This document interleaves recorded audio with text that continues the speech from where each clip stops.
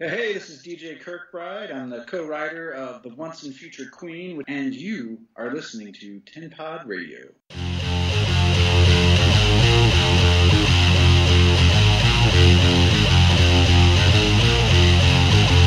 Please don't fear me, because I know what I want. Please deliver me that soft part of your soul that makes you freeze time, staring in at yourself. It's time to step outside onto the path you once made.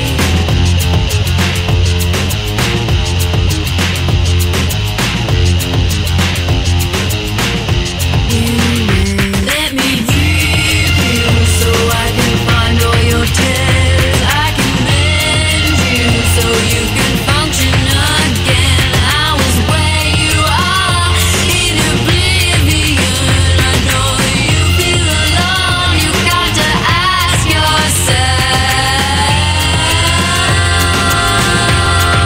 where you are now. It's where you are now.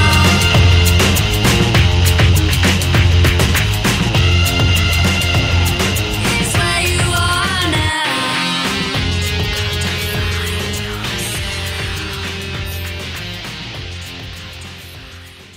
Chapter 9. Deliverance. Goatman kept trying to grab Mildred, but she was moving too fast for him to get a hold of her. Aisha was watching, knowing how much using her super speed takes out of her best friend. She's going to be eating all night at the Chinese buffet after all this is over and done with to replace all that energy. That is, if they don't come out of it without having anything broken or beaten to a mush. She's looking for an opening, Aisha told Sasha. How long can she do that? Sasha asked, looking for more information.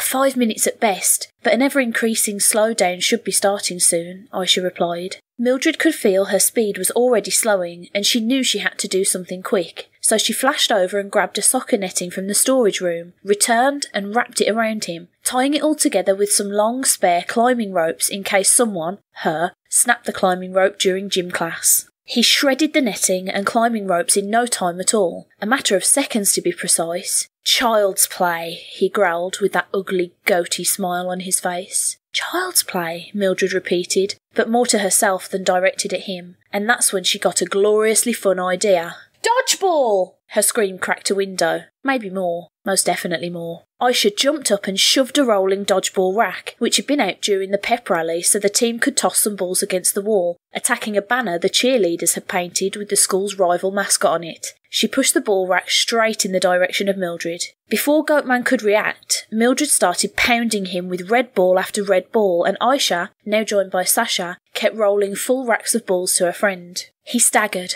hurting. Some of the balls burst from the force of being thrown and hitting him. Aisha and Sasha started picking up balls and hitting him with them also, getting in on the fun. Them doing that got Mildred openings to spit out ice daggers and then throw them at him, or pull down electricity from the gym lights to strike him, or stretch out her arms like silly putty and punch him 3 times, or snap her fingers, hitting him with the shockwave, and she ran over and clotheslined him. For her final barrage, she picked him up and pile-drove him into the centre of the gym floor, shattering every wooden floor tile. Mildred moved away from him as he was able to get back up onto his knees, but after trying really hard to stand, he finally collapsed, bruised and defeated. She walked over, bent down and removed the ring from his clawed hand, and in seconds the beast turned back into the man. He'll get some counselling and probably be back to work in a few months. Clearcut High School likes giving people second chances. They even rehired the government teacher who brought his sister, a banshee, to choir night. Mildred walked away from the prone body and gave a good quotable line. I'm this school's hero, no matter the villain. This will serve as a bit of foreshadowing for later stories,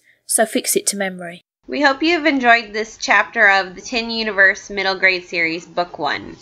Written by Brian C. Williams, edited by Christina Caceres, narrated by Stacey Taylor of Stacey's Pop Culture Parlor. Follow Stacey on Twitter at StaceBobT. Find more T.U.M.G.S content at tinuniverse.blogspot.com. Copyright 2016 System Productions.